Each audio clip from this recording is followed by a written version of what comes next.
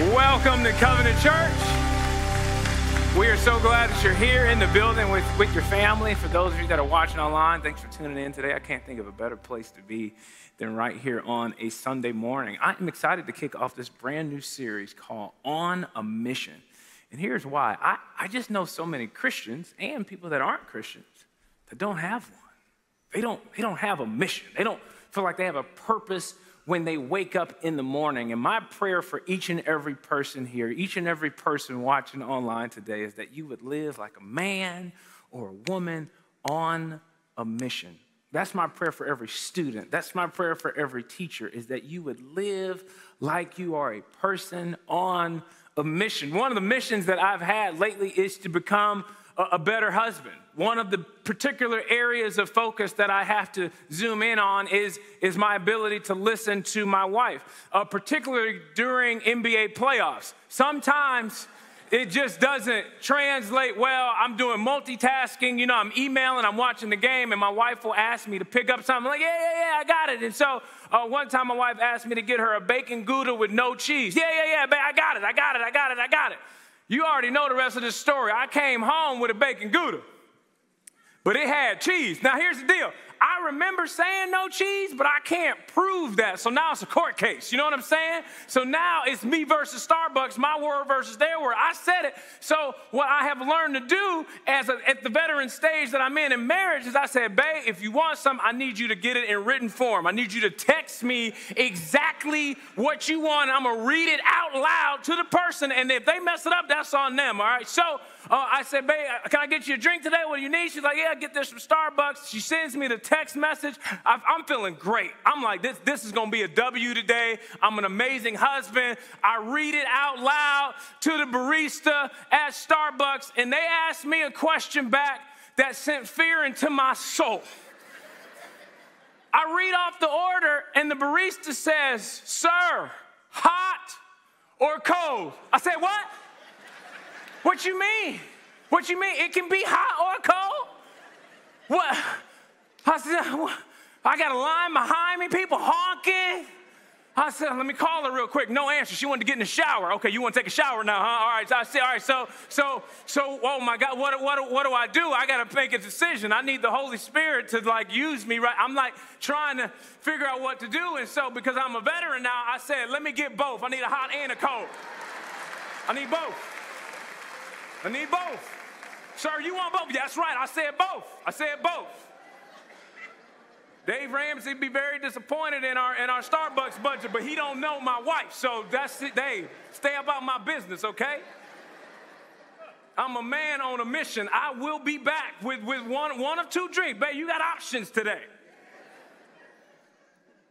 I mean, it's interesting when we find ourselves focused on a mission. It's amazing what we can accomplish when we really want to do something. The question I want to ask you today is, does your life have a mission? Does your life have a mission? There is a massive difference between your life having a mission and your life having a vision. Vision is what? Okay, that's the goal. You're trying to aspire to accomplish something. But mission is why. I mean, this is about purpose. Sometimes you can work your butt off, but you don't know why. You don't have a thing that gets you out of bed in the morning. You're just doing stuff, but you don't have a why. Sometimes what we can have is a family-given mission. I was doing some reading about Elon Musk this week, and there's an article that just came out from his dad, and it's just such an interesting relationship that one of the most successful people in the world has an odd relationship with his father. It's just very interesting, and you can kind of see how he's kind of become who he is based off of his family and the family dynamic. And so sometimes what can happen in our family nucleus, even Christian ones, is we can put some unhealthy expectations on our children that they could never really live up to. And so all of a sudden, their mission in life has just become to impress you. And it becomes this thing. I can't tell you how many successful people I know are still trying to impress dad. I'm like, bro, you 55 years old. But some things are just never good enough. So we can have a family-given mission. Sometimes we can just have a culture-given mission. And the culture-given mission can come from social media. We could just be scrolling all day. Okay, this is what I need to do. This is where I need to go on vacation. And sometimes the culture-given mission happens at our job. All right, my mission in life is just to climb the ladder. Well, has anyone ever stopped to ask you, is your ladder leaning up against the right building? I mean, you're climbing this ladder and you're exhausted, but you don't even know why you're climbing that ladder. So what can happen? I mean, some of us are just looking for a title. I mean, we just find ourselves on this culture-given mission. And then I think that you and I can get to this very, very special place where we have a God-given mission. A God-given mission can give you what money never could. Oh, a God-given mission can give you what a relationship never could, what a title never could. Because when you've got a God-given mission, there is something so important about knowing why God put you on the planet. Like, why put you on the planet? Because when we talk about a God-given mission, there is macro and there is micro. So there are God-given macro missions. This is what all of us should be doing. This is corporate. This is for everybody. One of those macro God-given missions is found in 2 Corinthians chapter 5, verse 17. It says, therefore, if anyone is in Christ, he is a new creation. The old has passed away. Behold, the new has come. All this is from God, who through Christ reconciled us to himself and gave us, this is all of us, the ministry of reconciliation. This is for everybody. And that is, in Christ, God was reconciling the world to himself, not counting their trespasses against them, and entrusting to us the message of reconciliation. Therefore, we are ambassadors for Christ, God making his appeal through us. We implore you on behalf of Christ, be reconciled to God. For our sake, he made him to be sin who knew no sin, so that in him we might become the righteousness of God. This is all of us. All of us should be on mission to go, I'm an ambassador for Christ everywhere I go. When my school, at my job, at my neighborhood, my gym, at the grocery store, I am God's appeal to the planet to say, hey, you should be reconciled with God. Another God-given macro mission is in Matthew 28, verse 19. It says, therefore, go and make disciples of all nations, baptizing them in the name of the Father and of the Son and of the Holy Spirit, and teaching them to obey everything I have commanded you. And surely I am with you always to the very end of the age. What should we all be doing? What's the macro mission for all of us? Well, we should be trying to make disciples of all nations. That we should be trying to help other people become a follower of Jesus. Make no mistake about it today. I think every single person here should be following Jesus. I think that's the best decision that anybody can make in their life unashamedly. That's our macro mission. But then there are God-given micro missions. This is personal. Like this is just for you. Did you know that God put you on the planet to do something? One of my favorite scriptures is Colossians 4, verse 17. Here's what it says. And say to Archippus, be sure to carry out the ministry the Lord gave you. Be sure to carry out the ministry the Lord gave you. We ain't in the us category no more. No. We're talking about you. What do we know about Archippus? Okay, what scholars believe is that Archippus was believed to be the son of Philemon and Apphia, close friends of Paul's. They had the church of Colossae in their home. And so there is something about Archippus that catches the Apostle Paul's attention. It's interesting. He writes an entire letter to the church. Hey, everybody, this is what I want everybody to be thinking about. These are some of the problems that we want to solve. But now I just want to zoom in. Let me holler at Archippus just for a minute. Hey, Archippus, this ain't for everybody. It's just for you. Make sure you carry out the ministry God gave It's like what we don't know and know at the same time about Archippus is that he had something going on in his life that could have made him miss his potential. But the Apostle Paul is like, I got to take a break from the whole church just to talk to Archippus just for a moment. Hey, Archippus, I know you got a lot going on in your life, but be sure to carry out the ministry that the Lord gave you.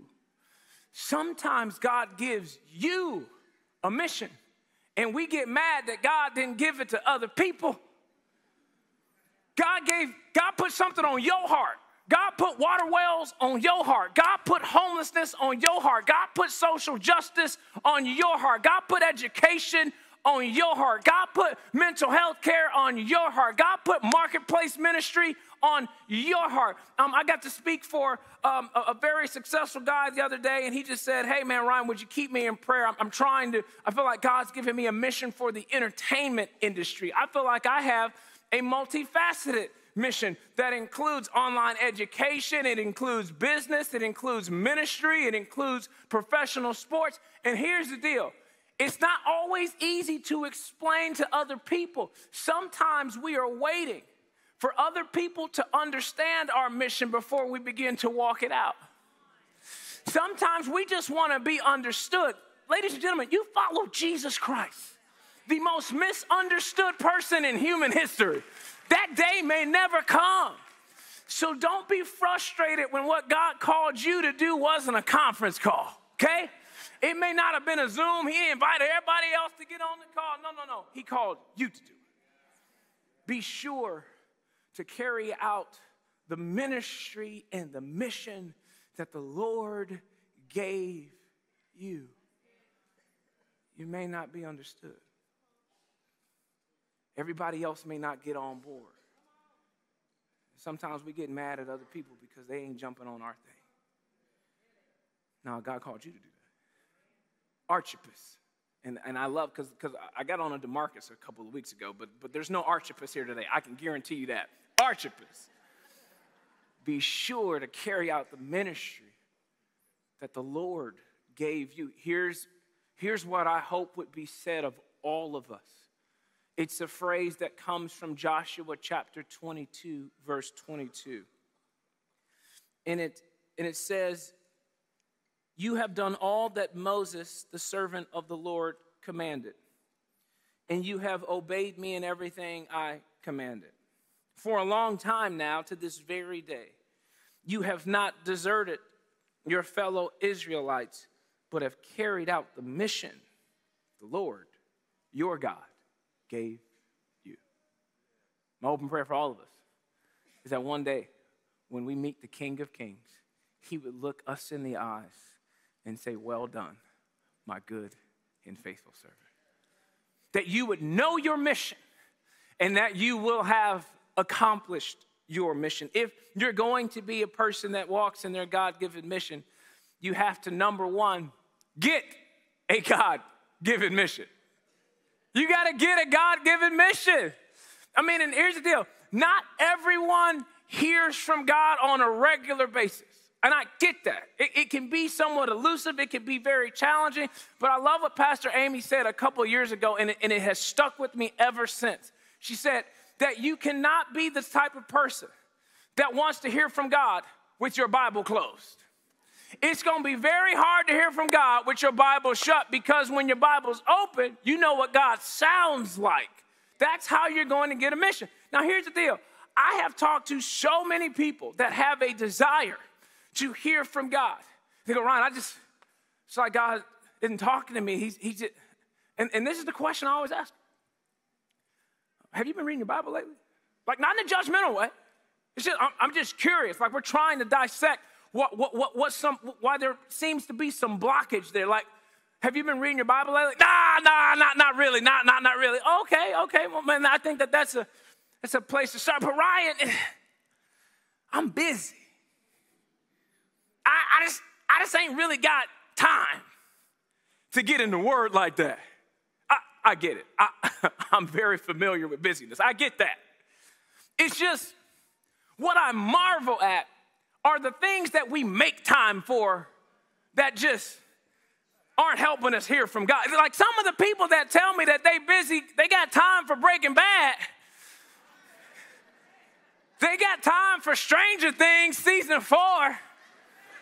Some of the people that will tell me they ain't got time to hear from God can tell me every single detail about Amber Heard and Johnny Depp and how much she owed him. And I'm like, how do you know all this stuff? That took some time. You didn't dissected the whole case. And do you work for his lawyer team? It's amazing.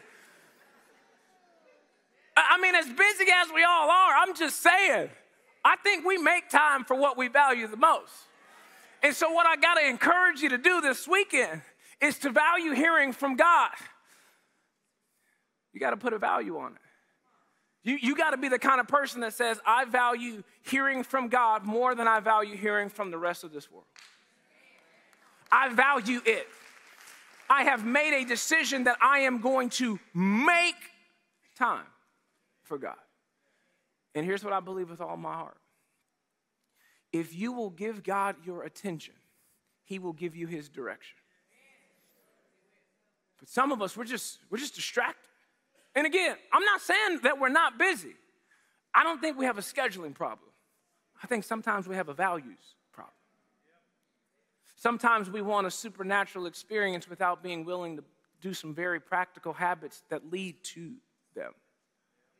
Sometimes God speaks through his word. Sometimes God speaks through his people. Sometimes God knocks you off your horse like he did the Apostle Paul to speak to you. Sometimes something negative happens to you and it's a breakup, it's a job loss, and it feels like it really knocked you off your horse. But if you're still long enough, in the midst of a crisis, you might just hear the whisper of God. So you're thinking like, why did this happen to me? I would just pause in that moment and go, Lord, are you speaking to me? Sometimes God meets you in a lonely place, in a dry place, in a desert place. In fact, that's what happened with Moses.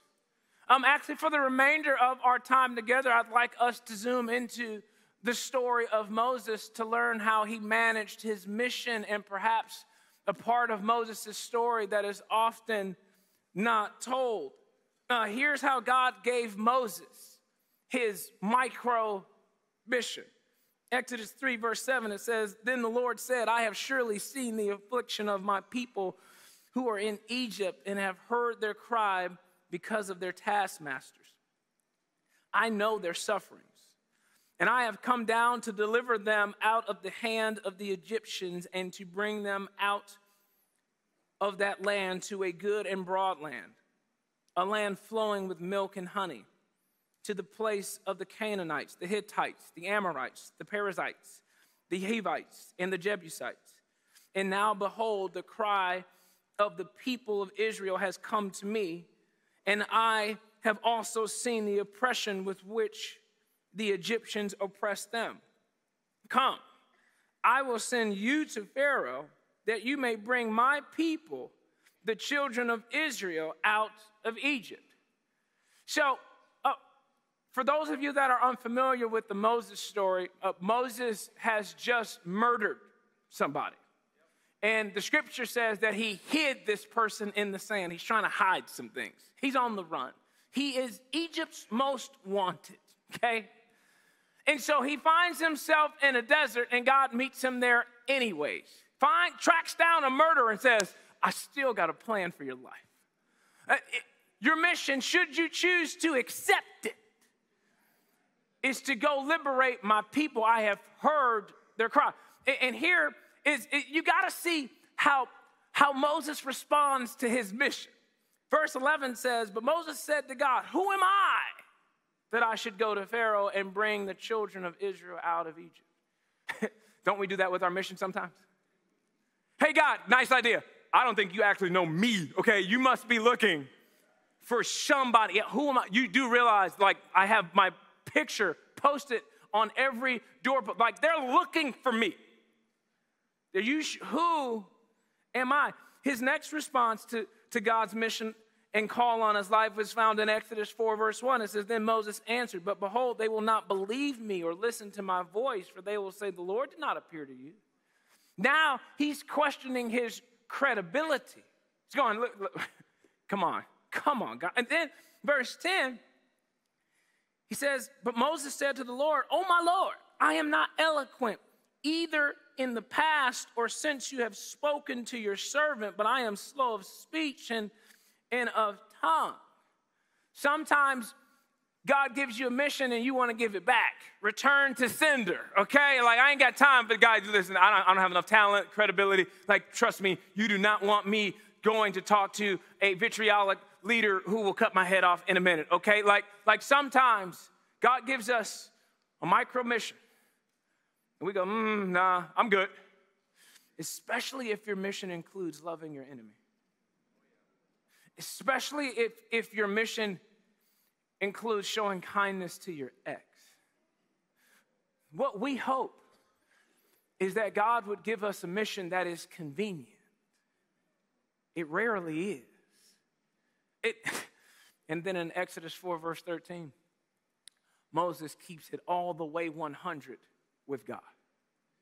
Scripture tells us, but he said, oh my Lord, please send someone else.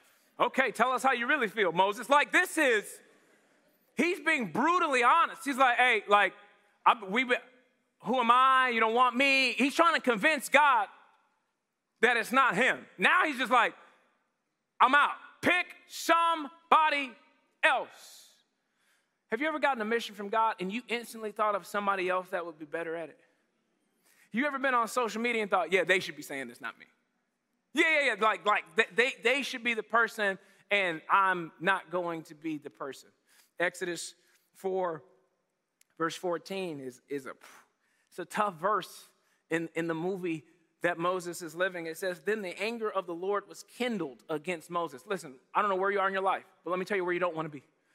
You don't want to be in a place where the anger of the Lord is kindling against you. Okay, that's a bad day. It says, is there not Aaron, your brother the Levite? I know that he can speak well. Behold, he is coming out to meet you, and when he sees you, he will be glad in his heart. You shall speak to him and put the words in his mouth, and I will be with your mouth and with his mouth and will teach you both what to do. That's verse 14. Moses is going, hey, you got the wrong person. I'm not talented enough. I don't have enough credibility. God's anger kindles against him, and he says, but I got somebody that's going to support you. He tells Moses in verse 14, Aaron's on his way. Now here's what I find remarkable. Verse 27, it says, the Lord said to Aaron, go into the wilderness to meet Moses. Wait a minute. God, you already told Moses that Aaron was on the way, but it took you 13 verses to even tell Aaron to even go meet Moses, which means a couple of things. Either A, God is not confined by time, so he could go to the future and talk to Aaron and then come back to Moses and go, this is what Aaron gonna do. Or B, he just trusted that Aaron would always say yes. That's what happens when you're so faithful. God can count on you. Now, here's what's very interesting to me about the narrative of Moses. Moses gets all the press. It's the story of Moses is going to go liberate the people out of Egypt. But Aaron has become a focal point of my biblical study in 2022. It's interesting. If you just go to BibleGateway.com and you just type in the word Moses and Aaron, you'd be surprised how much their names come up together. But Aaron, it's almost like he's behind the scenes a little bit. But I want you to see that God often spoke to Moses and Aaron. Exodus 7, verse 2, it says, you shall speak all that I command you, and your brother Aaron shall tell Pharaoh to let the people of Israel go out of his land. Which, if I'm Aaron, I'm a little bit salty about this, right? Hey, Moses, God told you to go talk to Pharaoh. So now God's telling you to tell me to go talk to Pharaoh? I can just see this playing out. Pharaoh over there, Moses right here. Aaron, go tell him what God said. I got your back. I'll be right here, bro. Let me know how that goes. Like, wait a minute. Aaron is the one putting his neck on the line, being the spokesperson for Moses / God. And I love what verse 6 says. It says, Moses and Aaron did so. They did just as the Lord commanded them.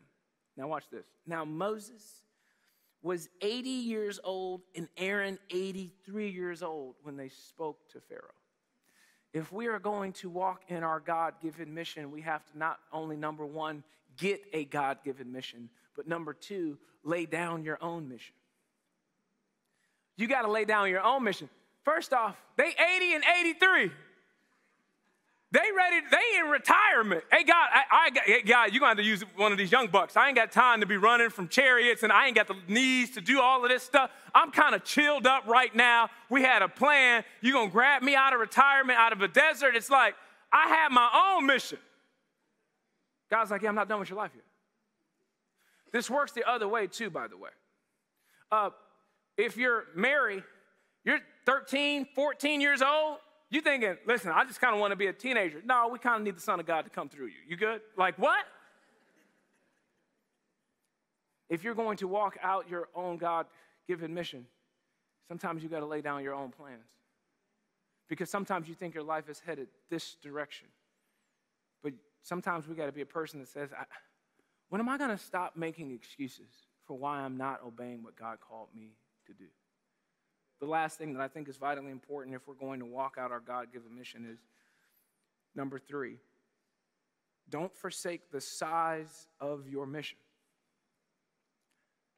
Sometimes we forsake our mission because it's not sexy, because it's not grandiose. But what I want you to know this weekend is our mission isn't measured by size, it's measured by obedience. And I think that's why I'm so enamored by the life of Aaron. Because Aaron is such a shadow person, but he is so crucial to the Exodus narrative. In fact, if I'm Aaron, I feel some type of way about Moses.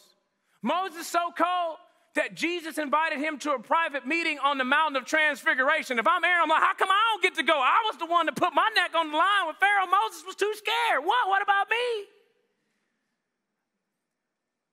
But based off of the life of Aaron, he's okay with the shadows. He's okay not getting the press. He's okay just being obedient to what God called him to do. He's okay not getting credit. Don't forsake being one of those people that's behind the scenes, knowing that that's your God-given mission. I love what it says in Exodus 8. It says, and the Lord said to Moses, say to Aaron, stretch out your hand with your staff over the rivers, over the canals, and over the pools, and make frogs come up on the land of Egypt. So Aaron stretched out his hand over the waters of Egypt. It's like any depiction, any Moses movie, you don't see Aaron stretching out nothing.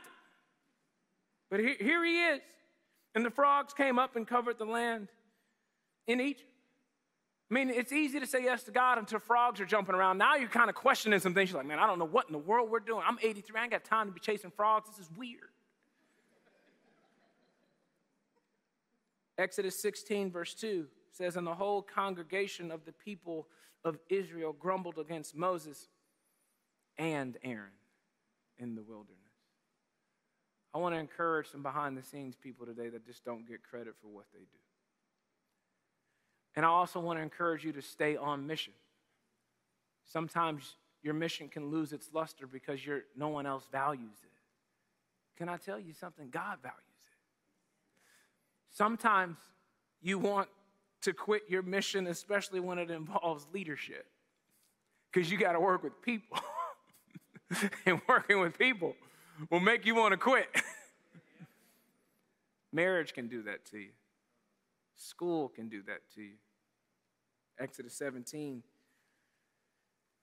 we see more of the life of Moses. It says, whenever Moses held up his hand, Israel prevailed, and whenever he lowered his hand, Amalek prevailed. But Moses' hands grew weary, so they took a stone and put it up under him, and he sat on it, while Aaron and Hur held up his hands, one on one side and the other on the other side. So his hands were steady until the going down of the sun. And Joshua overwhelmed Amalek and his people with the sword. Your mission may be lifting up the arms of a spouse.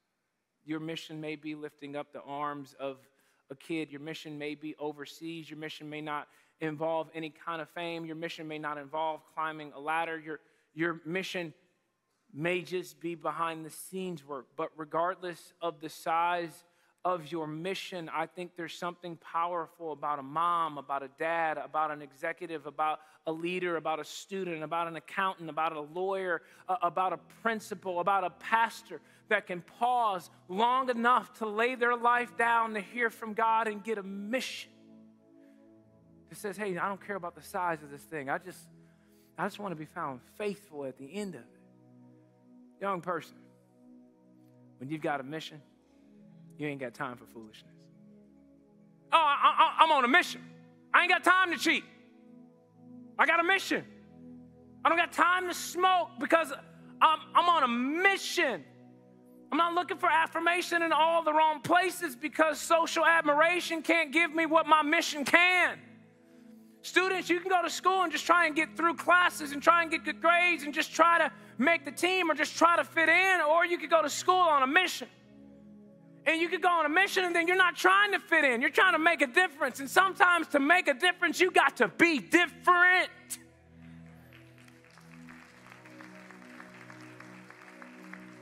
But you're living your life on a mission. I didn't fit in school. I was happy not to fit in.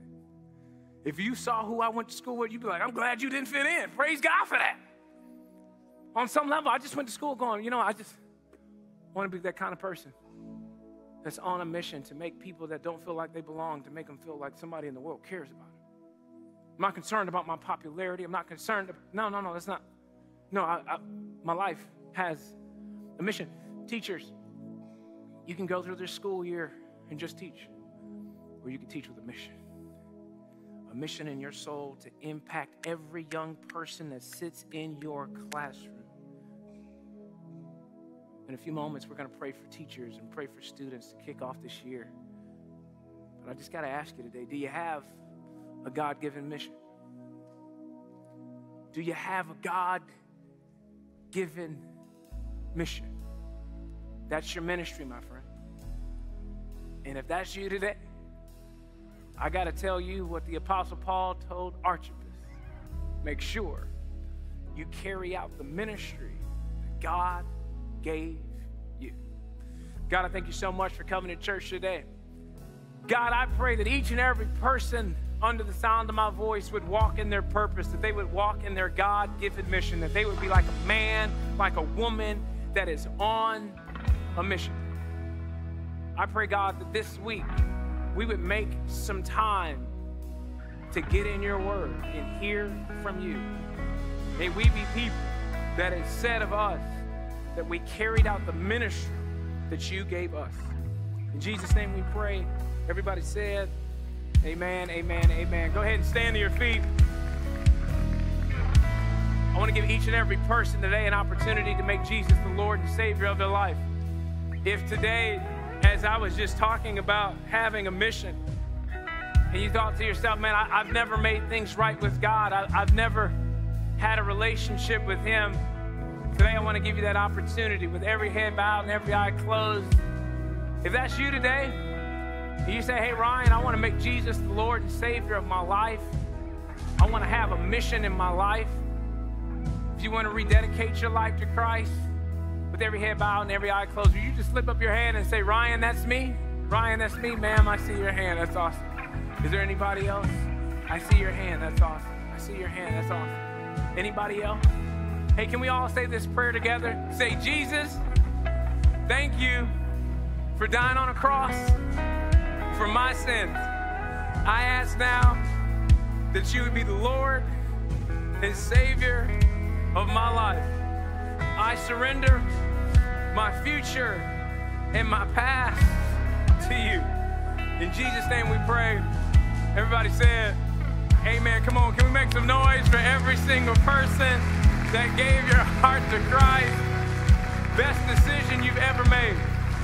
Hey, if you made that decision today, we want to put a little starting point in your hand, and you can get that in the front. We'd love to pray with you, or you can text the phrase, I am saved, to the number 64600, and we'll send you a digital link to download that. It'll just walk you through what to do now that you've made this incredible decision. Once again, can we make some noise for every single person that gave their heart to Christ?